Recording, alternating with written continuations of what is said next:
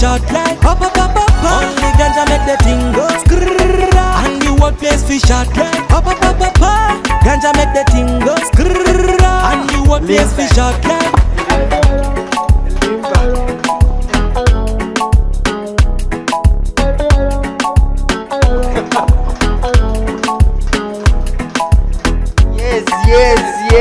Yes. Yani Frankie D anakuambia man must go smoke. Man must smoke. Sijakubaliana na Frankie D. Okay, man must smoke. Kusmoke lakini sijakubaliana na yakubali pia mimi kabisa hiyo. Mimi situmii anything na miaka mingi sasa hizi. Mwanzo mimi hata kilevi chochote situmii bullet. Mimi kama unavyoona niko hivyo tu. Like sasa man must smoke. Man must Frankie D itabidi tukutafute tuambie zaidi hiyo man must. Yani mwanaume lazima avute nini siwezi jua. Ama vipi? Eddytoz. Tuko ndani ya Y254. Ndani ya Topset show. Au sio? Ndio kipindi ambacho unafaa kuangalia ambacho unafaa macho yako yote katika screen. Alafu bwana niite Eddytoz. Ukimalizia ni kipenzi cha wote. Kama kawaida. Bwana unajua nini bullet?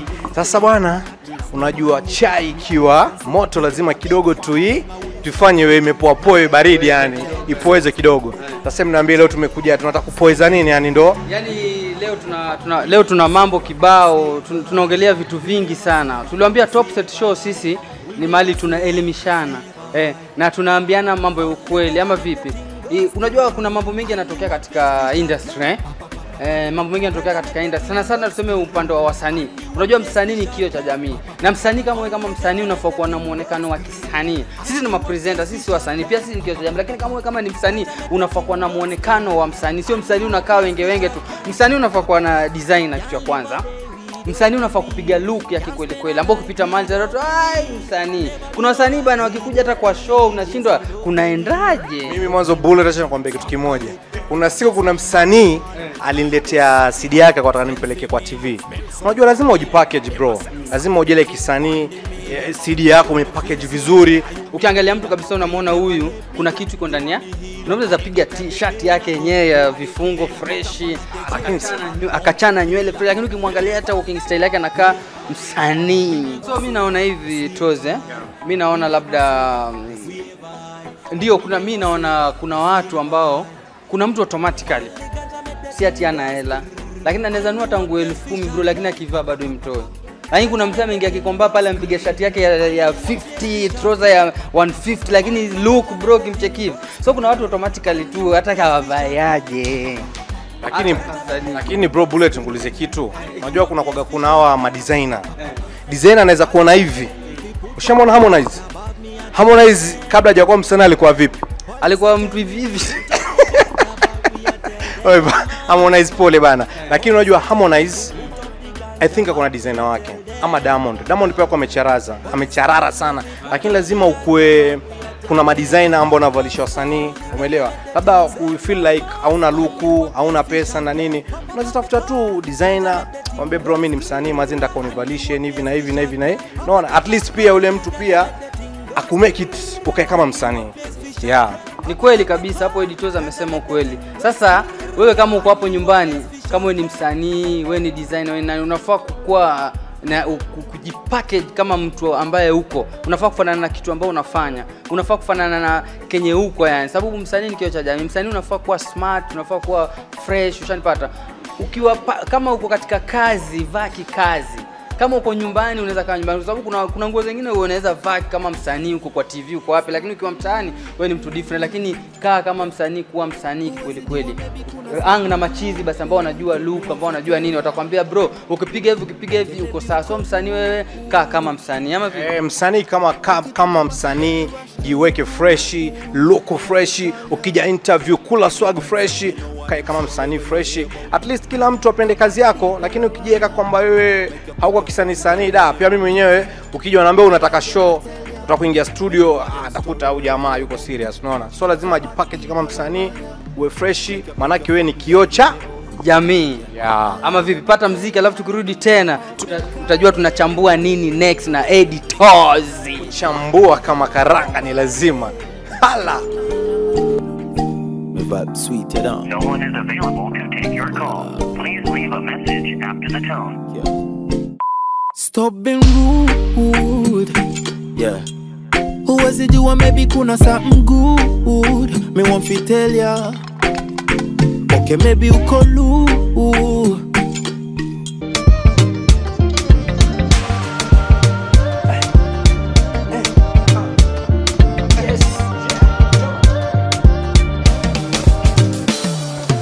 Yo, tuko na DJ fulani ndani ya nyumba. Umepata ngoma kali kutoka kwa Gucci Boy, kijana toka Mombasa, mitaa ya Ukunda kule Kona to Europe kama kawaida. Wanafanya kazi mzuri. Umesikia mziki huo? Mziki noma, mziki wenye umeenda shule. Unajua kuna mziki wa kwenda shule na mziki wa kwenda gumbaro. Sasa umeenda shule, university. Yani Kona to Europe wanafanya kazi mzuri sana, wana represent Ukunda yani Diani kama kawaida. Wanafanya kazi nzuri, baadhi yao huyo madamu anafanya kazi safi sana. Big up sana watu Ukunda usio. Big up sana. Okay, Eddytoz. Kuna watu katika maisha wanapenda vitu vya haraka sana. Unapata mtu anataka mke kama ako tajiri bana, alafu babu yake labda ako 70 bado hajawahi kuwa na magari. Yaani kuna vijana wa saizi, ni sisi youth tuko na haraka sana. Yaani tuna haraka kupata mali. Ushanipata? Watu yani hawana subra. Sasa unajua hiyo ni ngumu sana. Hawezi amka maskini uamke tajiri kesho. Hiyo ni ngumu. Labda utumwe zile njia mbaya zile. Unakuta mtu amejiingiza katika Illuminati, mtu amekuwa mwizi, unaona mtu mwingine ameenda kupora watu. So inakuwa ni mbaya sana. So lazima mwanzo jasho, kitu kinaitwa jasho lako, lazima ukule kwa jasho lako. Ukila katika jasho lako hata kama mwaka mmoja, usubiri kama ni 5 years. Mungu atakubariki na atakufanikisha malengo yako ambayo unayotaka. Lakini ukiwa na inaitwaje tumesema, ukiwa na tamaa, rafiki yangu utaingia pabaya. Itakuwa mbaya sana, sababu ndio unapata tamaa inafanya vijana wanajikuta mahali pabaya. Tamaa inapata youth wanajikuta mahali pabaya. Fungua hata kama ni ka business kako. Fanya shughuli fulani. Changa bro, Mungu yuko na wewe na halali. Na kitu ya kwanza weka sagodi mbele na kila kitu chako kitafanikiwa. Wachana na mambo ya sijui nataka niwe kama na nini ama nini. Kuna watu vijana matajiri, hujui utajiri wao wametoa wapi. Hujui wamerithi katika family ama wamefanya watu kama Eddytoz, tunaweza wapatia elimu gani yani? Okay, mimi kitu ambacho naweza waambia vijana wenzangu, kama ni wazee, kama ni maanti, ni madada, unajua kila kitu first kama ulivyosema, lazima mweke Mungu mbele. Unajua kwa sababu jambo lote unalolifanya la kwanza lazima mweke Mungu mbele. Usikimbilie kwamba unataka kuwa tajiri na wakati hali yako bado ni duni, unaona? So kitu muhimu ni uhustle. Kama kijana una kazi, kuna kazi nyingi ya mtaani ambazo unaweza kuzifanya. Unajua kuna kazi za kuuza nguo, kuna kazi za vinyozi, kuna pia hata usanii pia ni kazi, unaona? So subra ni kitu muhimu sana, lazima ukuwe na subra katika maisha. So ukikimbilia vitu ambavyo vatama unaweza kujiingiza mahali pabaya sana Bullet. Kwa sababu mimi nimeona wengi sana wamejiingiza katika miadarati. Unakuta kijana hana pesa, usiku anaenda na kaba mama ama na kaba kijana, unaona? So hiyo wizi inachangia pia, unaona? Kwa sababu huyo anataka pesa za haraka, unaona? Kama unataka pesa za haraka ziko matatu, ingia katika matatu kwa siku unaweza ingia ukapata mshahara wa siku, unaona? But kuna watu wengine hawana ile subra kusubiri paka mwisho wa mwezi. Na unakuta mtu katika kazi anaiba, unaona? Sasa hiyo ni mbaya sana, hiyo ni tamaa. So kijana mwenzangu, tamaa ni mbaya sana na itakuwa kama pabaya. Subra ni muhimu. You just pray, kneel down, omba Mungu, kila kitu kitakuwa fresh. Kabisa. Umepata kutoka kwa Eddytoz kama kawaida. Hii inaitwa chambua na tunachambua vitu kadhaa wa kadha. Yo, niite Bullet aka the Baba, ukipenda niite Bullet aka Stan. Na tuko ndani ya Topset show. Tuko kila siku kuanzia saa 12 hadi saa 1. Tuesday paka Saturday, yani Jumamosi kwa Kiswahili. Saa 1 kuanzia saa 12, kuanzia saa 12 mpaka saa 1 kila siku. Topset show, tunaelimisha, tunaburudisha, tunakujuza pia. Usisahau pata mziki, alafu tukirudi tena utajua tunafanya nini. Wewe usicheze mbali, unga robo ama vipi? Robo.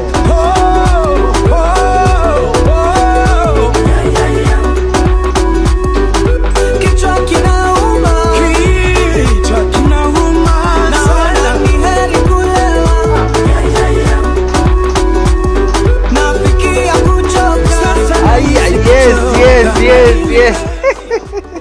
Yani DJ wetu ni digital, yuko ndani aonekani, yani huyu ni malaika yule DJ. DJ yani yuko undercover yani anapiga ma mix. Umesikia hizo scratch bro? Noma sana. Lakini DJ Simoni yuko wapi bro? Yani Umeficha wapi bro? DJ digital. Au umeficha kwa mfuko DJ digital kama kawaida. Niite Bullet take Stana ukienda niite the baba na tuko na mwenzangu ambaye ni bwana Eddytoz hapa na kimalizia kipenzi cha wote bwana. Na tuko ndani ya Topset kitengo hichi kinaitwa Chambua. Yaani tunachambua kama njugu kana. Yaani tunachambua hatubakishi unajua bro. Yaani usio ile kuchambua hatubakishi lolote. Kitu chochote ambacho tunakiona kinaenda hivi ama kinaenda kuja hivi nini? Lazima tukichambue. Inabidi tukinyorosha tukiweke katika direct way yani. Hivi straight. Ama vipi? Eddytoz, niko na shida sana. Unajua Bullet ngoja. Wewe uishi shida kila siku. Si shida za hela nazo. Shida yani za kibinadamu. Kuna watu mimi saa hizo wananishangaza. Unajua kabla ya corona itokee, kulikuwa na watu unaweza pata pastor ameita crusade, watu wanajaa. Unaweza pata mbunge fulani ameita watu wanaongea kuhusu watu, wana mobilize watu, sijui nini, lakini saa hizi wameingia mitini. Yani Bullet, yani unanikumbusha mbali sana yani. Unajua au mapasta, me think, okay sisi sema mapasta, I think tujumlishe kuna binadamu wengine ambao walikuwa wanasaidia watu kabla kipindi cha corona. Unajua mtu anakusaidia, mtu anataka msaada akiwa na haraba, tukiwa na shida mtu anaingia miti. Sasa watu kama hawa rafiki yangu je kuulize Bullet, kwa nini mimi nije tayari sasa hivi najua mimi niko na shida fulani ama wewe uko na shida fulani, niende pale nikusaidie, wakati mimi niko na shida unanikimbia. So unajua hiyo kikweli yani haifurahishi kabisa yani. So kitu kizuri ni kwamba Bullet kama ni rafiki yangu na uko na shida, si lazima niwe na wewe wakati niko na raha peke yake. Lazima niwe na wewe kwa shida, na sio wakati sasa umekuwa na shida mimi nimekukimbia Bullet. Sababu mimi najaribu kupiga picha nyuma, kuna watu walikuwa wanajaza Uhuru Park bro.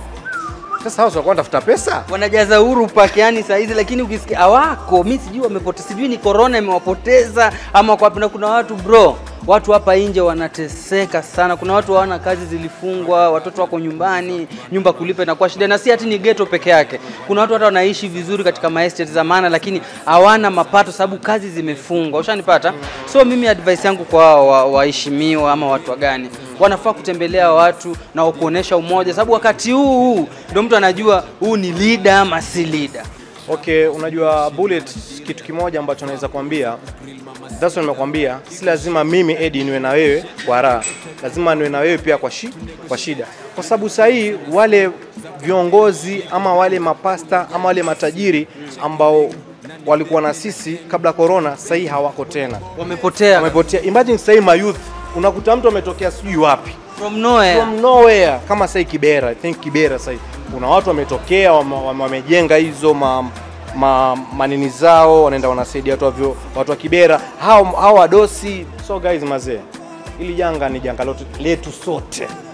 Kitu kama hichi kikutokea, usimkimbia mwenzako, manake amekuwa na wewe kwa raha, na lazima pia ukue naye kwa raha kabisa.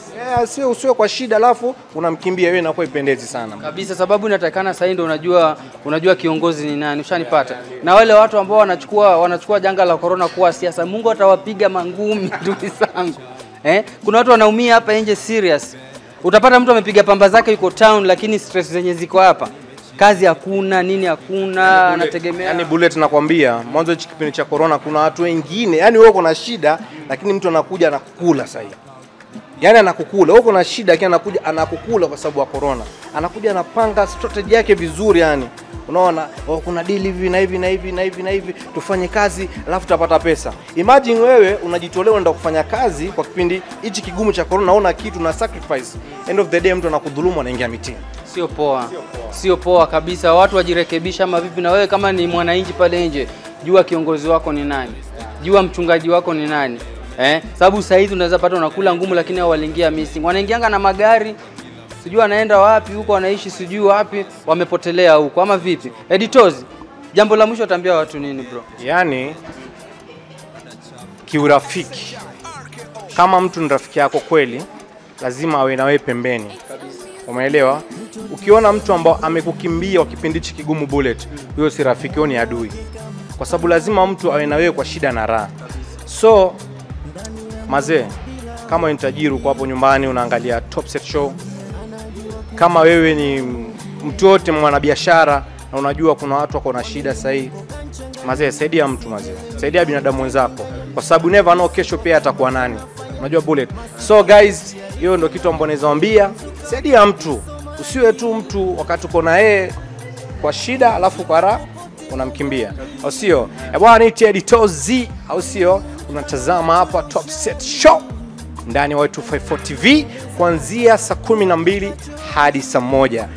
Na mwenzangu naitwa nani wewe? Stanners kama kawaida. Katika Facebook unaweza tupata kama Topset Show, IG Topset. Kila mahali tunapatikana kama Topset Show. And don't forget to subscribe. Inaitwa subscribe. Subscribe ama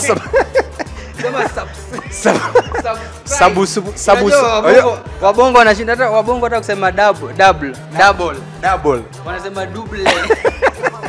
Bwana, nimekuwa wako hapa Eddytoz, sio? Kesho sasa kama haya ndani ya Y254 hapa show ni Topset kama kawaida. Sisi tunachambua vitu, tulikwambia tunaelimisha, tunakujuza na burudani pia unapata. So gwaheri bro. Mwambie hivi. Sonjo la Kikenya, tepe anajua kumenya. Alipoziba ndo nimepenya. Yani dogo. Shanga kiuno.